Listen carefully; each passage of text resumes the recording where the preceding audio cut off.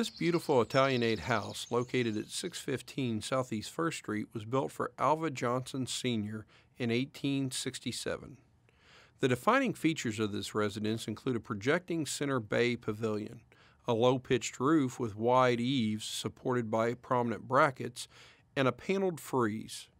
The second-floor windows are accented by flat arched hoods. The main entrance door appears to be later than the second-story balcony door, which is Greek Revival in style and may be original.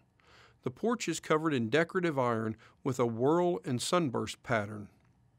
Alvah Johnson Sr. was born in Warwick County in 1825. He started out as an attorney, but then got into the real estate business after his wife Jane inherited a considerable amount of property in the city from her family.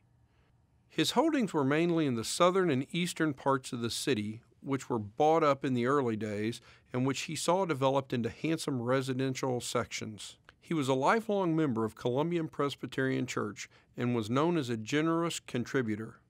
Johnson lived a long life. When he died in this home in 1921, at the age of 96, he was reported to be one of Evansville's oldest residents.